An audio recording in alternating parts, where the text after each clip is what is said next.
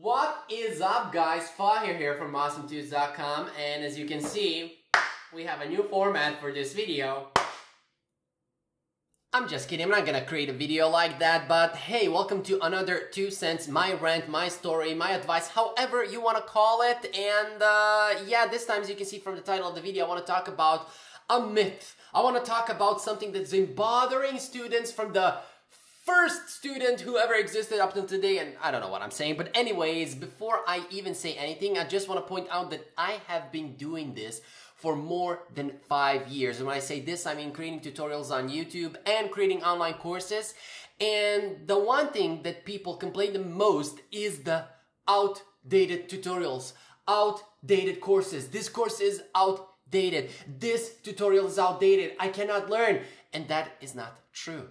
People cannot learn because people are lazy. Now, again, I'm not creating this video to bash anyone. I'm not gonna say names, even though I don't know names that I could say. So I'm not gonna say you or Carl or Kenny or whoever does it. So I'm not gonna do that, or I'm not saying that, but I wanna point out as a general rule that instead of using that tutorial, even though it is outdated, you can still learn a lot, but people are lazy and just expect new things to be served to them right away. And what do I mean by this? Well, let's take Unity for example. I started using Unity more than 5 years ago, and I started using it when there was Unity 4.5 version with the old UI. Now, for those of you guys who are old Unity users, you know the old and you remember the old UI. Now, when Unity came up with the new UI in version 4.6, literally from that point up to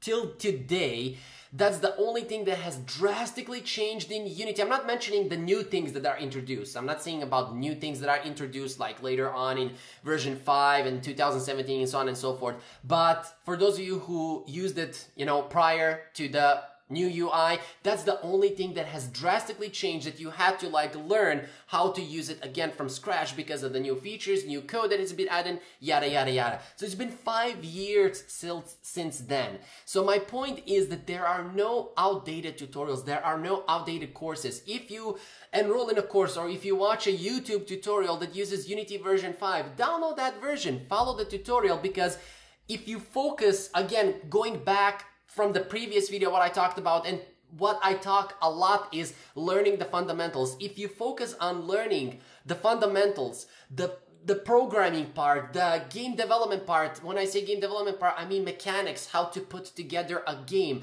that will never change even in Unity version 3010, in Unreal Engine version 5000, and in Unreal Engine version 4, and Unity version 2019, or whichever version is the current version up to date. So those things will never change. Like the other day I also got a question and somebody asked me like, can you redo the C# and C++ tutorials? I mean, I ask why?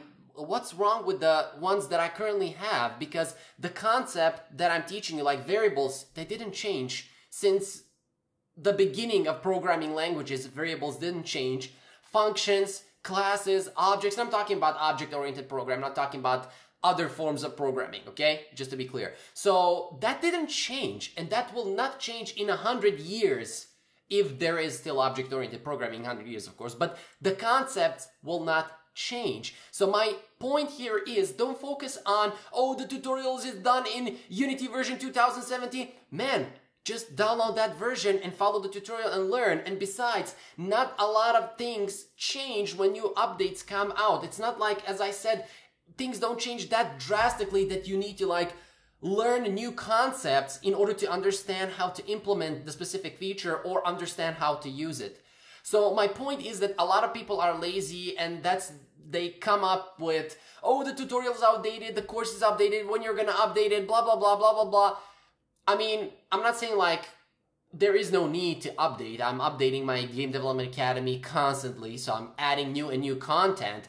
But my point is, you know, you don't have to follow the newest version in order to understand what is going on in that particular tutorial. So for example, if you are trying to learn how to make the camera follow the player and that tutorial is from 2 years ago, it doesn't matter. Like, download that current version or the version that is using the tutorial, learn how to do that and try to implement that same thing in the newest version. This is how you will learn better instead of just waiting for somebody to serve you. Oh, can you do this? Can you do that? Can you create a tutorial? And I know, like, literally in this tutorial, people will be like, okay, can you create a tutorial for this or for that? People are just waiting for me or somebody else to serve them the things that they want to achieve in their games. What kind of game developer are you if you're just waiting other people, other tutors, instructors, however you want to call them, to create a specific thing so that you can implement it in your own game? What kind of game developer are you? I mean, again, I don't want to bash anyone.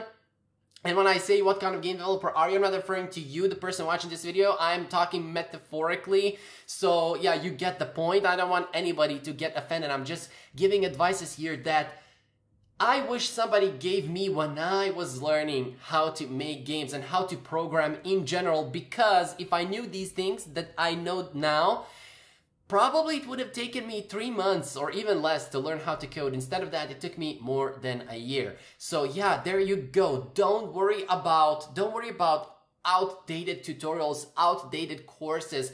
Just learn the concept that's being taught in that video, and even if it's not the same, exactly the same in the newest version, you will learn then how to implement, because it will be approximately 95% the same, and it will be easier for you to implement it in a new version, and you will do it on your own. Maybe you will have some troubles, and that is a good thing. When I say troubles, you will have issues implementing, you will have errors or whatnot, but that is a good thing, because that is how you will learn better. That is how you will understand programming, that is how you will understand game development, and that is how you will become a game developer and a programmer quicker. Okay, so these are my 2 cents. Hopefully this video will help somebody open his eyes, will help somebody understand how to learn to code and make games. And Fahe here from AwesomeTuts.com. I guess, I don't know, I will see you in the next video. Bye bye and take care.